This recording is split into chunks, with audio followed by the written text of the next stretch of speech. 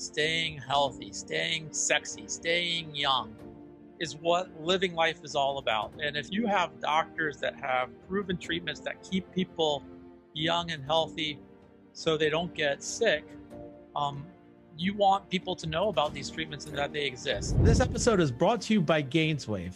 GainsWave is a treatment done at your doctor's office to optimize erection quality without the need of Viagra, Cialis. It's non-surgical, there's no needles, and it has an amazing success rate. To find a GainsWave provider, go to gainswave.com. That's GAINSWAVE.com. This is Mark L. White for Health Hacks.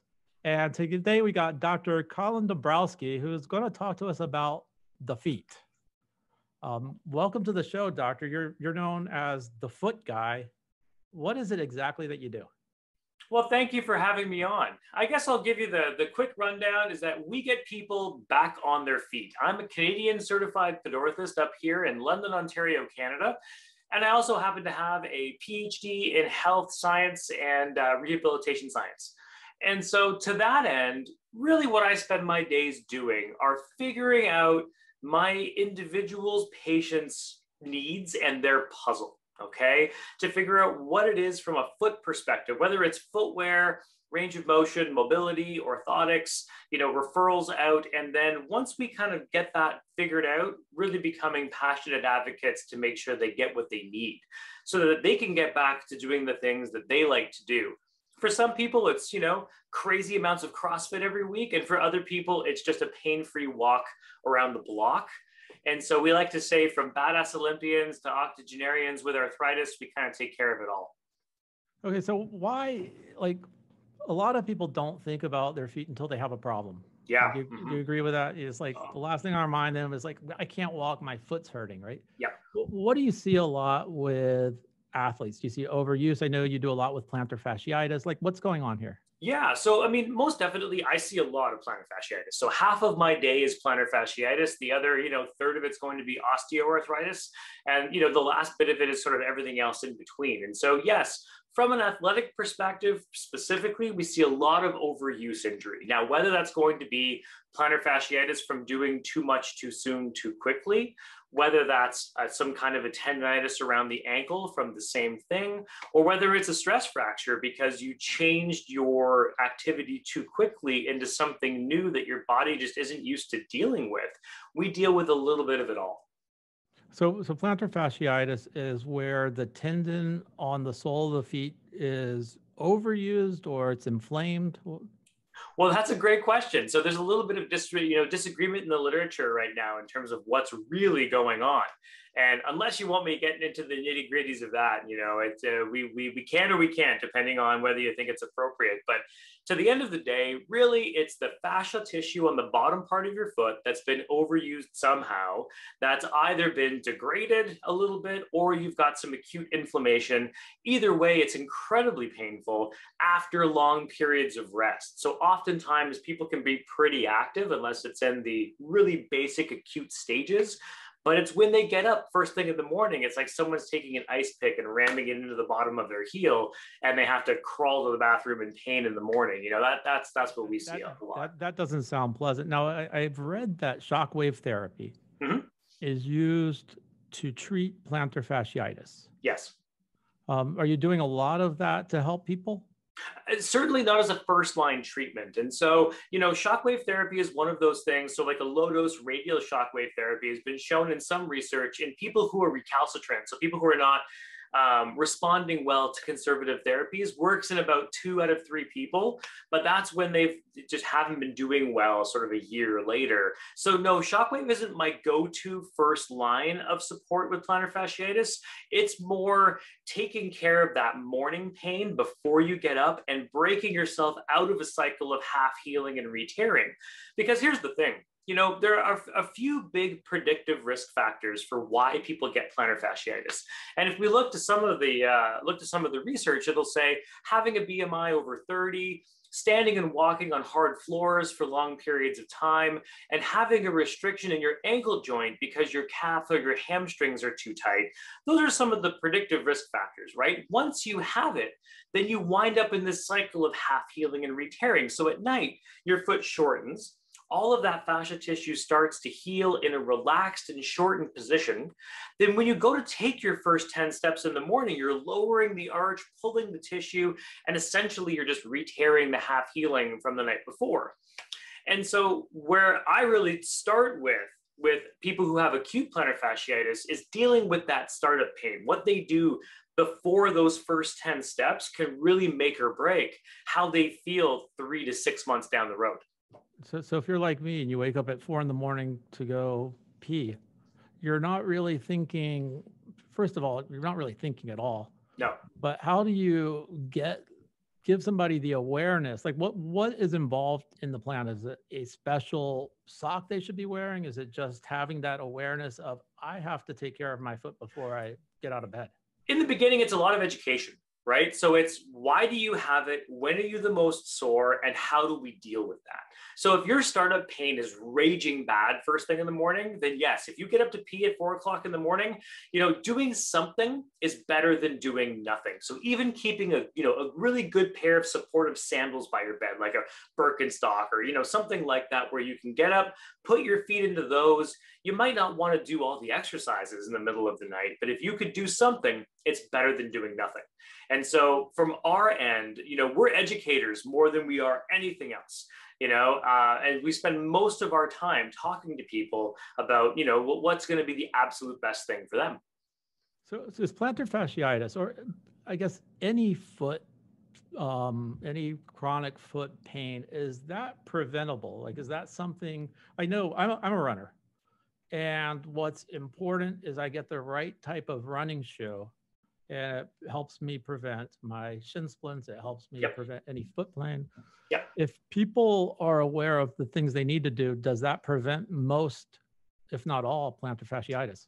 It can prevent a lot of plantar fasciitis. But again, when you look at those predictive risk factors, if you're overweight, if you're standing on those kinds of floors, if you're super tight through your posterior chain, if a combination of any of those factors, if you, start a couch to 5K program and, you're doing hills work and speed work and all of that stuff way too quickly, then your risk factor definitely, goes up. So it's a combination of how these things work together and mix together that's going to make up whether or not you wind up with something like this. So you wrote a book called The Plantar Fasciitis Plan. Yes. If you were going to, I guess, give somebody a 30-second summary of the plan, what would that plan be? Make sure that you have the least amount of pain possible first thing in the morning.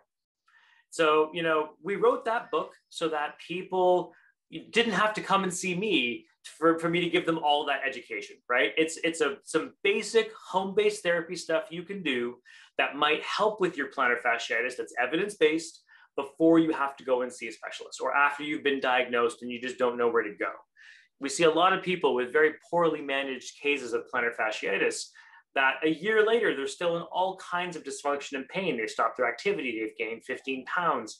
They've had those issues where all they needed to do was some simple stretching in the morning that no one gave them. So what kind of stretching is it? Is it like, is it just stretching the toes back? Like what? Yeah, so it's some really tissue specific stretching. So when you look at the literature, that it's been studied 2 different ways. That sort of generic stretch your calf up against the wall approach versus a real tissue specific based one before you get up in the morning. And it was found that the tissue specific one, had better outcomes than the generic one. So yeah, it's doing big ankle ranges of motion. It's bringing the toes back towards the shins. It's a little bit of arch massage. And once you've done all that, putting your shoes on before you take your first 10 steps is going to reduce how much you pull and strain that tissue. And so while I'll tell people tomorrow morning isn't going to be 100% better, but it might be 5 to 10% better. And if every day you're not re-tearing it as much, that's when things start to finally get better. Because at the end of the day, things like orthotics and whatnot don't fix plantar fasciitis. It's only time that fixes something like that. But if you can break out of that half healing and re-tearing cycle, people do much, much better, much, much sooner. Now, I have a hypervolt gun. Oh, love those. So sometimes that I use them, and I think they're great for Yep. pinpoints. Using a hypervolt and doing that daily, or doing that when you're starting to feel pain, are those helpful? In your calf and whatnot, yeah, most definitely. Getting it around your heel when it's really sore, something like that might be a bit aggressive, but in your calf, most definitely. Just be careful around your Achilles. Yeah. So how does somebody you go to med school, you want to be a doctor, why the feet? Were you an athlete your whole life and you're having problems there? Did you have something that caused you to want to go in that direction? Yeah. So just to be clear, I'm a PhD, not an MD. So I went through as a research doctor, not as a medical doctor. That's a big distinction there. But I was a patient first. So I was racing between elite and pro downhill mountain biking, and wound up with a debilitating osteoarthritis in my hip called avascular necrosis. And then we think it was from either crashes or from stuff when I was younger, but I had my first hip reconstruction at the age of 17. Wow. And that, it was crazy. That left me with a 4 centimeter or just under 2-inch leg length discrepancy. So you can imagine getting around with one leg 2 inches longer than the other one is kind of difficult on things like your low back.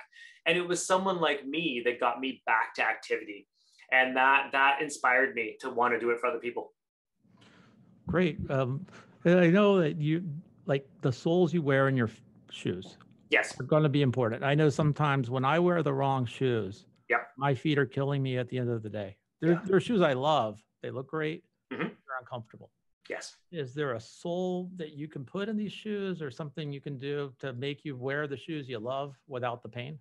Not always. It's really hard to out orthotic a bad shoe.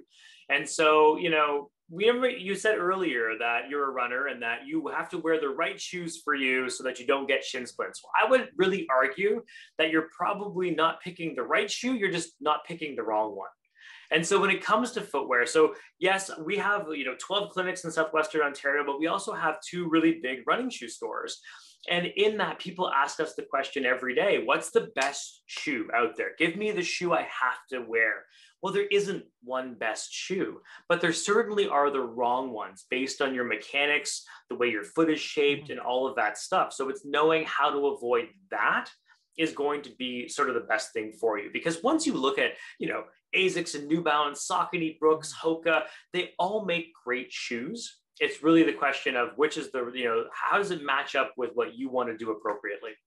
Yeah, so for example, for me, I'm flat-footed. Mm-hmm. My arch has somewhat collapsed. So any shoe I wear has to have arch support.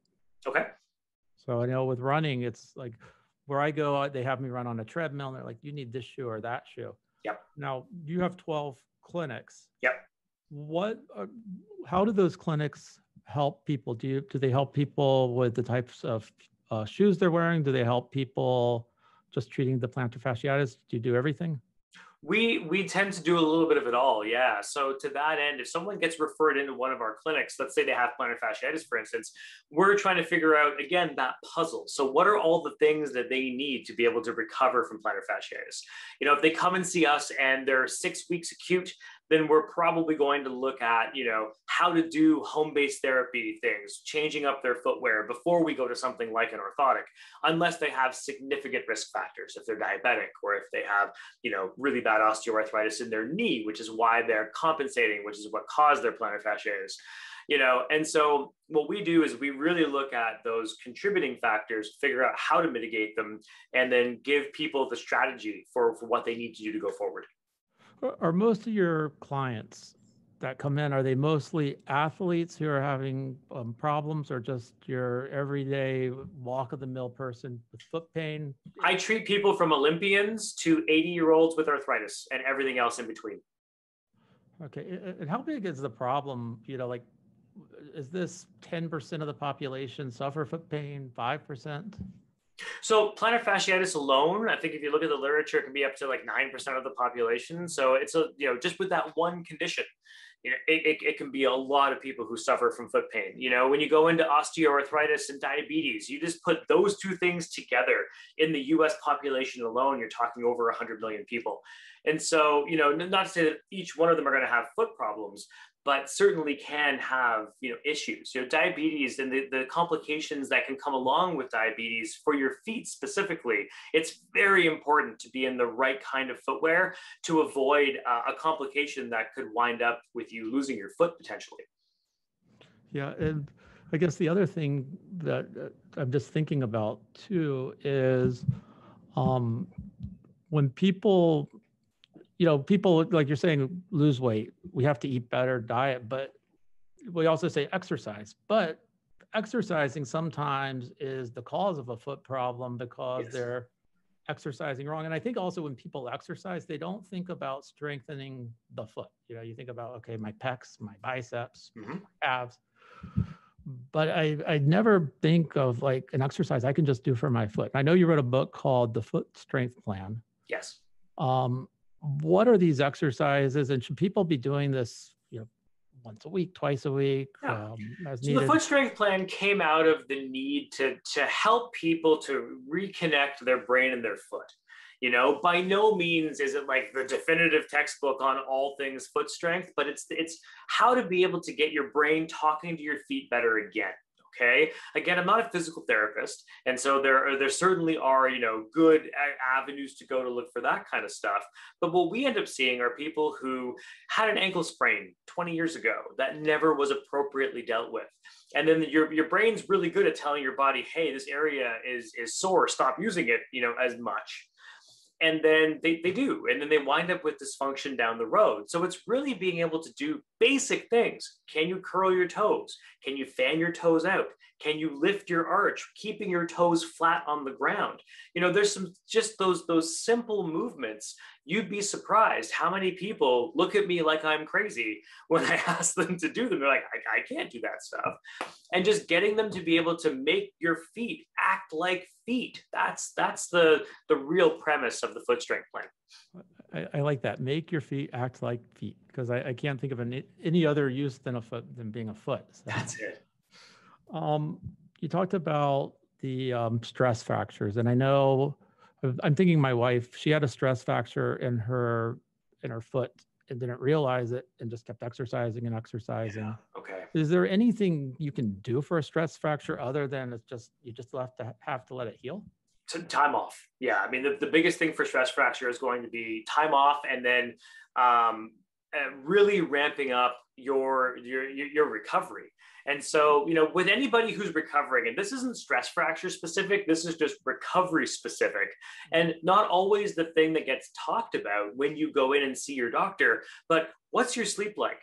What's your nutrition like? What's your hydration like? Like, what are all the other factors that are going to affect your healing, right? From something like that. If you want to heal faster, you need to button those things up, because if you only sleep 4 hours a night, you drink a ton of caffeine and eat a lot of processed food, you are not going to recover as quickly as somebody who has those things buttoned up better.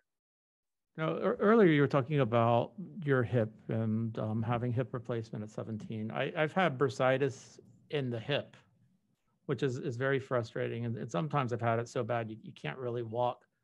But I also notice when I have bursitis or hip problems, my feet hurt. Okay. Yep. Is it because, I guess it's because I'm changing the way I walk. So when you talk to somebody, it's also about not just the foot, but other things they should be doing, whether it's their walk, taking care of other aspects of their body. You talk about nutrition. Is there a right diet that helps with the foot? Well, so, I know enough to be able to say I don't know and be able to refer them to the ones that do.